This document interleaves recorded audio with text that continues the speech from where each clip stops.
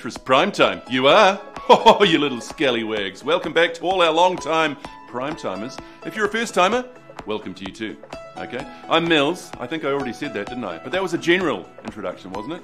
Yes, I'd like this to feel a little bit more personal, if I could. A bit more familiar.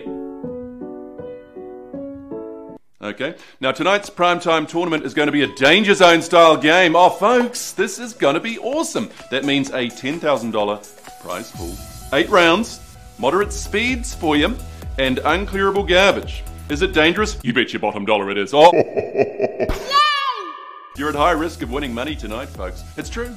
Just ask Vince Ill, who was one of the top 3 players worldwide last week and took home $500 for their troubles. It's terrifying, isn't it?